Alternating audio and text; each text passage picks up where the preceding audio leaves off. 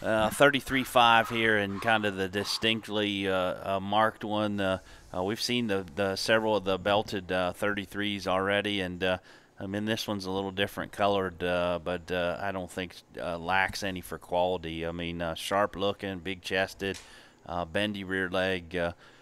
Pedigree here is a heavy hitter kingpin. I think if you got a young person that wants one that's a little different marked, or just wants a dang good pig, I think this one is very distinctly marked and represents a lot of quality. Yeah, this one doesn't need to be a first-year showmanship pig. This one here could make it to a backdrop. Guys like feeding good hogs. This one's really built right. And I don't care what color it is; it's immaterial. But that one there's really got a good presence. I love the skull and the length and extension up front. A good chested, heavy boned, extra good reach and angles, right kind of length of body, and big enough, not too big, and not going to be a little pudgy one. I mean, this one here just has a very good look with a stout kind of a feature and the right kind of proportions. Very nice hog.